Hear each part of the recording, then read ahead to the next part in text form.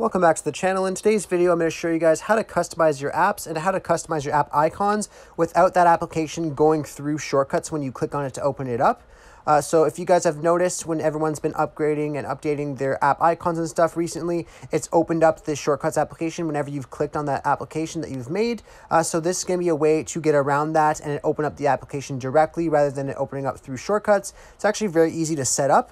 All you guys have to do is go to the comment section or in the description, and you guys will see a link over to this shortcut right here called Icon Themer. You just want to go ahead and click on Get Shortcut, and then it will bring you over to your shortcuts application, and then we'll be able to create our new shortcut here.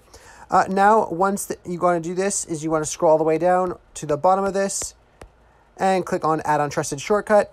If you don't, you aren't allowed to add on trusted shortcuts, you guys can just quickly go over to your settings, over to shortcuts, and then just make sure you have the Allow Untrusted Shortcuts turned on. Otherwise, you should be good to go. So we can just go back into shortcuts and click on Add on Trusted Shortcut, and then click on Continue, and done. And then if you already have it like I do, you can click Replace. If you don't, then it won't come up for you, but I already had it, so that's why that came up like that. After you've done that, you want to go over to the My Shortcuts tab at the bottom left, and just click on Icon Themer. And then right away, it's going to ask us to choose an app. Now, this only works with apps from the App Store. It does not work with system apps. The system apps will open up shortcuts to open them up. But if we get from an App Store, it will open it up right away without going through the shortcuts application, which is pretty cool. So just click on Search in App Store. And this is going to be any application that you're looking for, any application that you want at all. This will work for.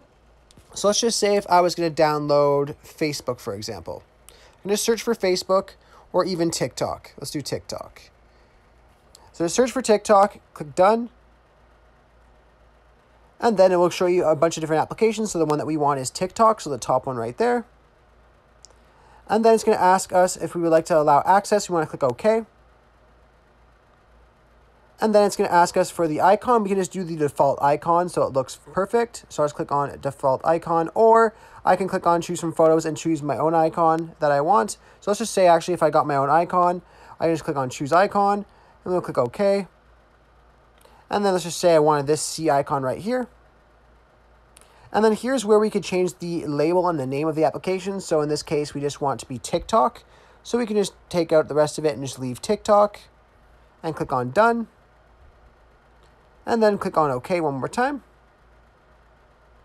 And then Done.